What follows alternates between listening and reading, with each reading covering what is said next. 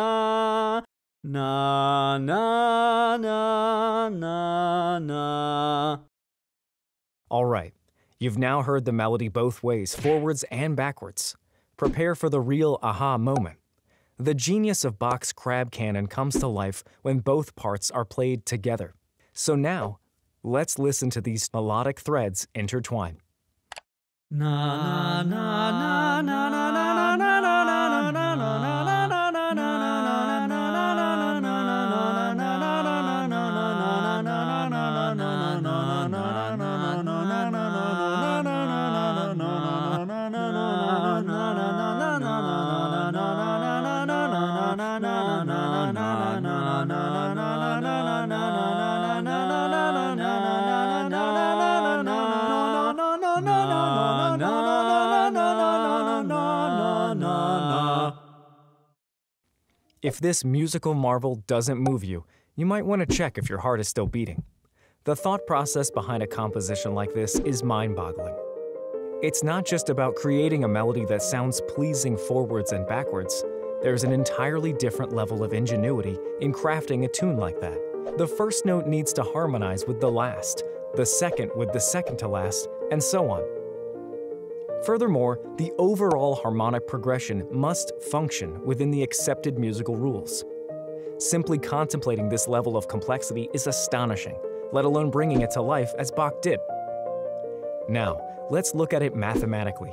Imagine for a moment that we're taking a journey through the Crab Canon in a sort of musical time travel device.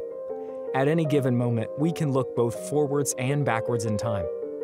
What we would notice is a fascinating form of symmetry, one that is mirrored along the time axis. This is referred to as retrograde symmetry in the musical world. To put this into a more geometric perspective, if you have a shape and a mirror, the image you see is a reversed version of the shape, just like the melody in Bach's Crab Canon. Now, to understand this in terms of intervals and steps in the melody, consider a simple sequence: +2, -1, +3, -2. These numbers denote the steps between notes, with positive indicating ascending intervals and negative for descending ones. When the melody in the Crab Canon is played in reverse and the direction of each interval is flipped, it creates another melody that harmonizes with the original.